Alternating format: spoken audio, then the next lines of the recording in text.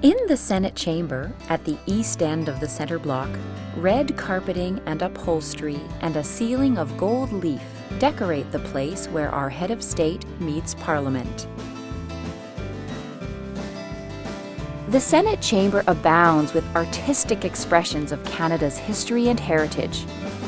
These works of art serve to remind senators of the people and country they serve. Of particular note are the 8 magnificent paintings that adorn the Senate's walls. They commemorate the sacrifice made by Canadians during World War I and Canada's evolution towards full independence. The Senate has 105 members. Senators are appointed by the Governor-General on the advice of the Prime Minister to represent regions, provinces, or territories. Part of their time is devoted to debating and voting on bills in the chamber.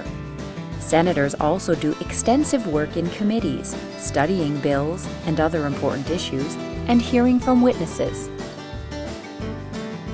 The Speaker of the Senate sits on a raised platform at the front of the chamber. Directly behind the Speaker's chair are the thrones for the monarch or Governor-General and his or her consort. These are used during the speech from the throne, which takes place at the beginning of each new session of Parliament and in royal assent ceremonies. Royal assent is the final step of the legislative process, when the Crown formally approves bills that have been passed by both the Senate and the House of Commons. Visitors are welcome to attend the sittings of the Senate when it is in session, in the public galleries located at each end of the chamber. Together, senators and members of Parliament play an active role in the legislative process, contributing their ideas and energy to create our laws.